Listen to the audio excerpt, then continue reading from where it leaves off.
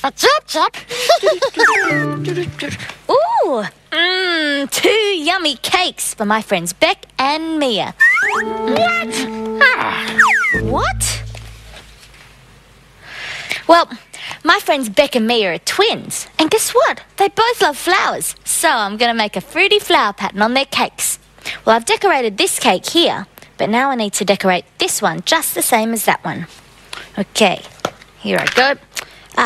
I've got juicy red strawberries and little round blueberries to decorate with, same as I used for that one. I think I'll start with this strawberry flower pattern here in the middle. Okay. Oh, it's got 1, 2, 3, 4 strawberry petals. 2 whole strawberries. If I cut them both in the middle, well, I'll have 4 strawberry pieces to make 4 strawberry petals. Fruit on my cake is so good to make. Red and blueberries look good on a plate. But fruit on my plate is so good to make.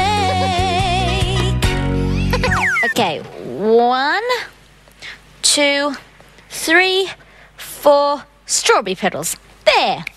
Oh, now I need a whole blueberry to put in the middle of the flower pattern. Just like this one. Hey! Well, where are my strawberries and blueberries? And who left this here? A little furry brown kiwi fruit. Well, I can't put this in the middle of the strawberry flower. Well, it's way too big, and it doesn't even look like a blueberry. Well, maybe I can decorate my cake in a different way. I've got an idea. Aha! Raisins. Well, a raisin is about the same size as a blueberry. Perfect. Now I have to make a pattern around the edge of the cake. This kiwi fruit's too big to put on the cake whole, but what if I cut it into slices? Okay. And...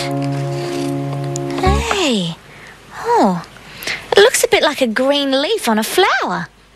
Oh, I could make a leaf pattern.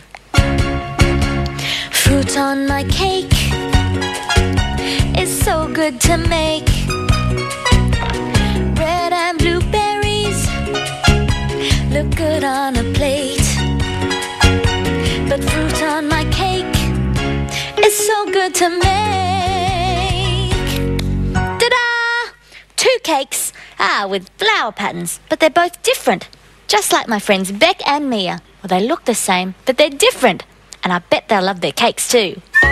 Chop chop decorate